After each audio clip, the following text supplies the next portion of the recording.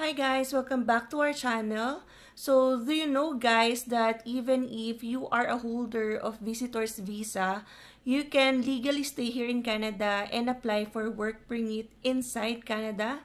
So, if you're interested to know more about this topic, please keep on watching.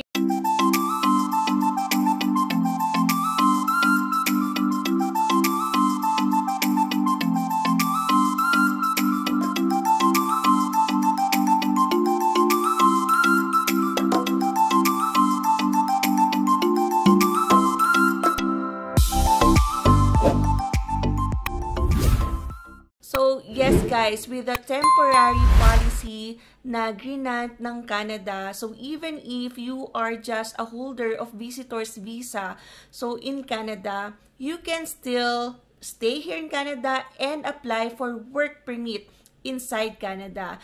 Kasi before the pandemic, if you are just a mere holder of visitor's visa, of course, you are not allowed to apply for work permit here in Canada. So, that's a violation or illegal yon na gawin.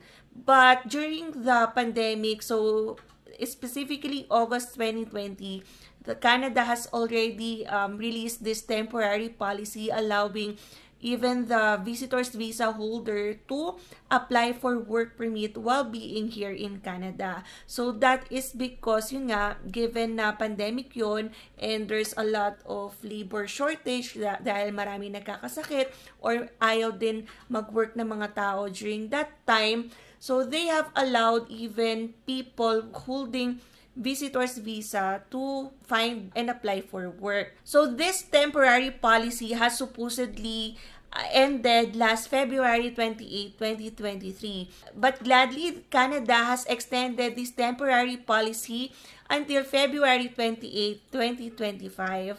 So you still have 2 more years if you want to find work here in Canada through this pathway or through having just a visitor's visa.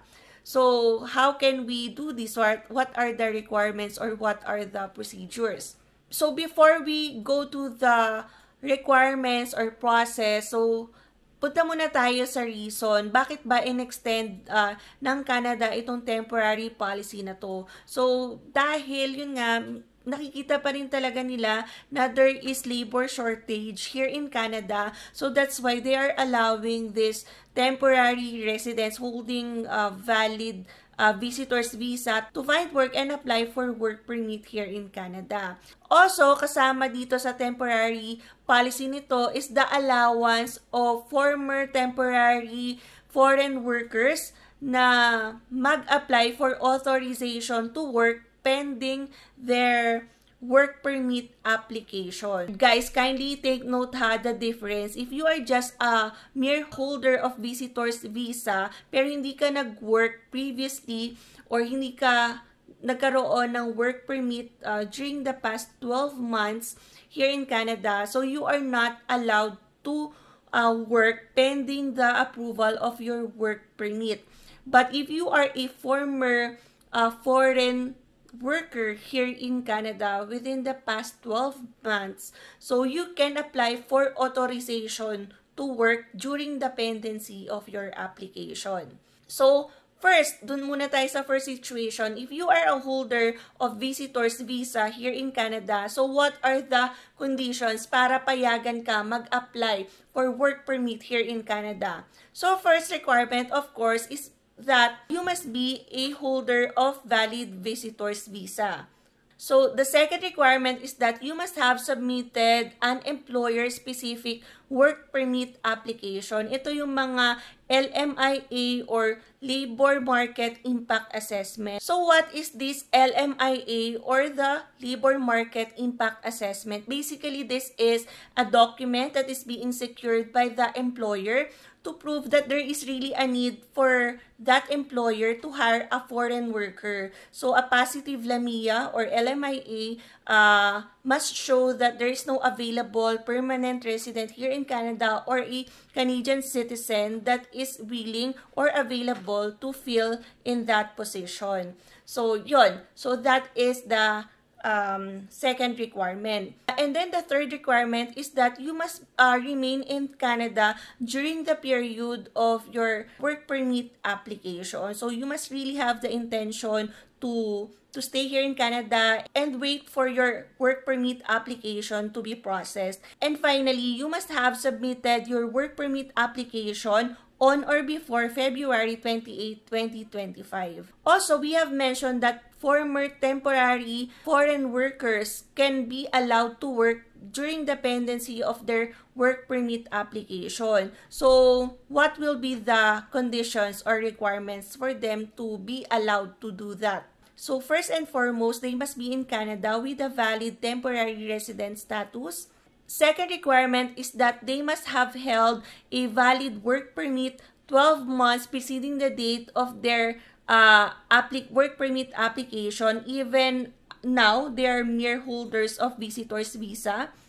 And then third one is that they must have intention to work for an employer which offers LMIA or Labor Market Impact Assessment. Take note guys that the authorization to work for former temporary foreign workers is not automatic. That's why the fourth requirement mentions that they must have applied and secured authorization to work before IRCC. And finally, they must remain inside Canada during the entire period that their work permit application is being processed. So these are the conditions that one must comply if they would want to have that interim work authorization granted. So, take note guys, ito mas murang way para makapunta sa Canada at makapag-work later on kasi hindi ka gagastos ng milyon-milyon para sa tuition fee. So, that is through student pathway. So, if you would want to legally stay here in Canada and find work later on, you can try this. So, you can secure a valid visitor's visa and then apply for a work permit later on, basta pili lang kayo ng employer na nag-secure ng valid LMIA or Labor Market Impact Assessment. This pathway can be done DIY or do-it-yourself kahit kayo lang mag-research on your own, or you can secure the assistance of an agency. Guys, take note lang ha na hindi ako immigration lawyer here in Canada, hindi rin ako immigration consultant here, hindi rin ako nag-work for an agency. So, I apologize if there will be questions or asking for assistance na hindi ko matutulungan kasi I'm not knowledgeable on that aspect. I'm just giving the information about this temporary policy. If you would be interested, you can research further about the processing of this one, or you can secure the help of an agency. So guys, let me just give you a short rundown of the requirements for a visitor's visa here in Canada. So the good thing here guys is that in the application for a visitor's visa, there's no IELTS required, no experience required, no educational attainment required, but you have to take note that there is a proof of fund or show money required. So that proof of fund or show money aspect depends on the length of your stay. So if it's 1 month lang, 3 months, 6 months, so depende yan. The longer the stay, the higher the funds that you should show before the visa officer. So basically, in order for you to secure a visitor's visa here in Canada, of course, first, you must have a valid passport. And if you guys have an intention of staying here in Canada for a longer period of time, mas maganda i-ensure nyo na yung passport nyo, it has a longer validity period or expiry date. So, nasa 10 years naman na yan, usually binibigay ng DFA, so yan, mas okay na yan or mas pabor na kapag nirenew nyo na yung passport before coming here in Canada. And then, another requirement of course is that you must be in good health because in certain circumstances, even if you are just applying for a visitor's visa, you may be required to do a medical exam. So that is only for certain circumstances because generally naman, hindi talaga nire-require yung mga visitors visa holder in Canada to do medical exam. So, unless you fall under certain special circumstances. So, and then another is that you must have no criminal or immigration-related convictions. So, at least you must show that you have a very good track record or clean slate or background. You can show that by submitting your updated NBI clearance. And then, another important thing that you should show when you apply for a visitor visa is that you must have this family ties. So, ano ba yung family ties? Ito yung mga bagay-bagay or aspeto in your life na magpuprove sa visa officer that you still have roots in the Philippines and you really have the intention to go back in the Philippines after your valid stay in Canada lapses. So, ibig sabihin, makikita din ng visa officer nyo na you have no intention na maging TNT later on kasi nga, you have these strong roots in the Philippines. Like, you have a house there, you have properties, your families are there, parents, siblings, and then the rest of your relatives. And then you can also submit your employment record. Kasi for example, you have this employment na iiwan nyo in the Philippines kasi yung application nyo lang naman for a visitor's visa in Canada is just for a short vacation, 1 or 2 month vacation. So those little proof na dapat ipakita nyo sa visa officer na babalik pa rin kayo sa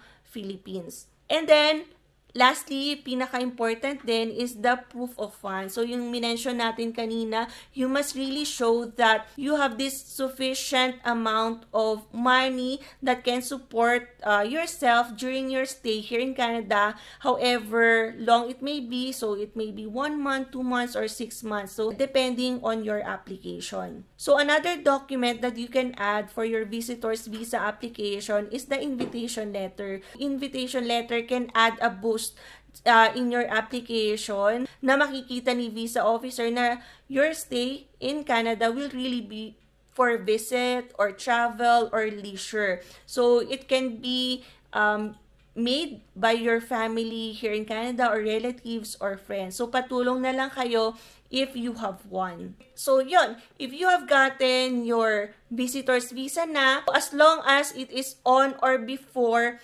February 28, 2025, you can still apply for work permit application inside Canada. So, that is really a temporary policy na in-extend lang until that year ni Canada. So, if you would want to utilize that opportunity, so do it now kasi tumatakbo yung oras. We don't know how long will the processing be kapag mag-a-apply ka pa lang ng visitor's visa and then later on, mag-a-apply ka ng work permit application. And para sa mga interested dyan, you can try this pathway to legally stay here in Canada and find work inside Canada. So yun guys, i-clear ko lang, no? Baka kasi mamaya sabihin nyo, pag nag-tourist visa kayo, is makakakuha agad kayo ng, dito, ng work permit.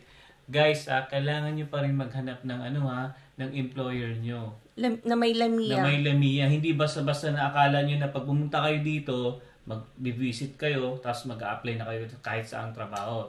Take note guys. Kasi may kasi sa akin kaya ko lang naalala at saka i-share ko sa inyo kasi may nagtanong sa akin na kasi nga daw mas madali nga daw ang visit kasi kumpara sa student pathway, di ba? Kasi mas mura yung magagastos mo. Pero sabi ko nga hindi basta-basta makakakuha ng lamia. Kumbaga pahirapan pa rin guys. Kailangan pa rin may konting gastos rin. Oo, at saka may gastos pa rin 'yun. Hindi akala niyo lang na pag pumunta kayo dito as tourist, nakagad kayo ng work permit, hindi guys. Kaya careful lang guys at yan.